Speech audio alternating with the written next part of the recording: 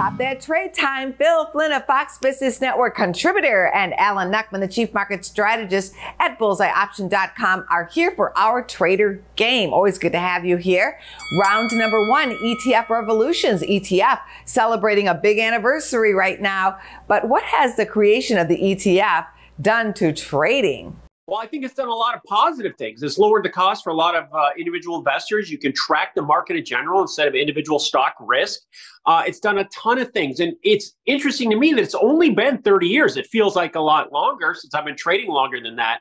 But I think it's significant. But what I wanted to point out is that a lot of times when markets get to key levels, there seems to be some entry and exit, and that's what we may see here at these levels with the S&P at the 4,000 level and at the 200-day moving average, that if it can push above this, then that could be a technical signal for more money to come in. So ETFs can drive the market a little bit. They can, and I think ETF was a fantastic market intervention.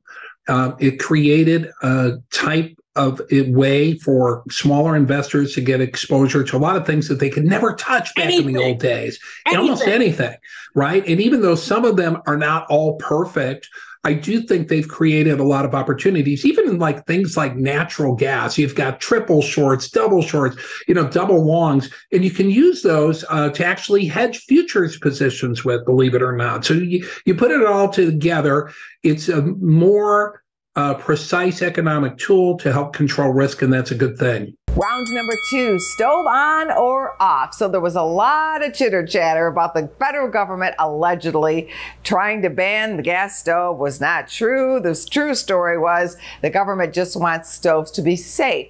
But what about natural gas? Is that a trade that could flame up? You know, I think long-term natural gas looks really good. One of the problems, we had a crash in natural gas prices because of the closure of one of the biggest liquefied natural gas facilities in the country because of an explosion, the Freeport LNG situation. So that created a situation where natural gas prices went down. We had one of the warmest winters on record, but big picture, natural gas probably saw a low today that they might not see for many decades to come. And the reason why I say that is because the United States is now going to be the natural gas producer for the world.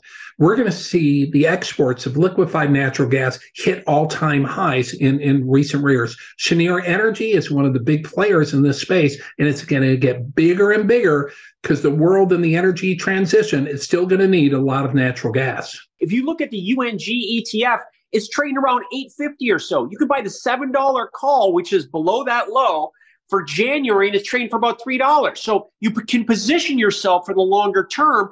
And this ETF was trading at 34 back in August. So there's a lot of upside in natural gas, but it did get people's attention, the fallacy that they were going to ban the stoves, which was silly. All they were saying is that they have to, have a little bit better ventilation and so forth. And people ran with that.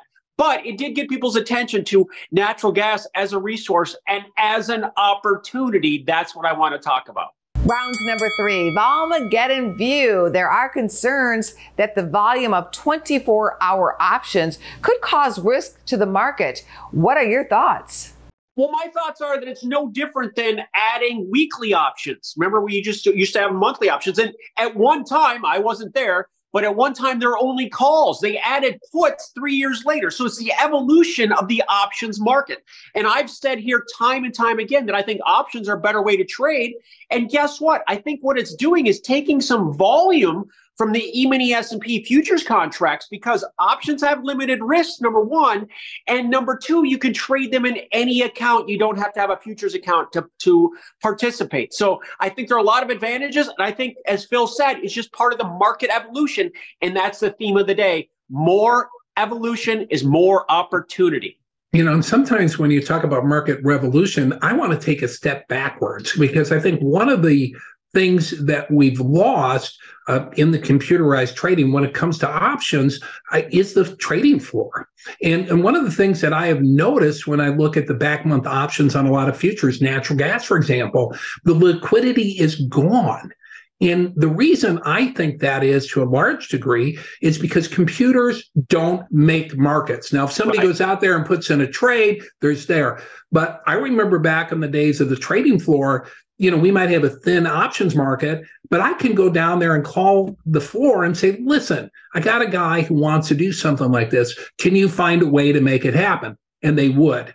So I think what I would recommend is to bring back some option pits. Here's your bonus round question for today. It's a fun one. Can you name the trader appearing on Business First AM who recently had a side job as a DJ? Is it Dan Deming, Scott Bauer, or Michelle Schneider? You know what? I'm going to say Bauer because Bauer is funny enough that he could probably pull that off. I say it was Michelle Schneider because she has a great radio name. The house wins again. Dan Deming served as DJ at a wedding. Dan Deming. I know Dan. No kidding. That's cool. A Star is Born. Business First AM continues right after this.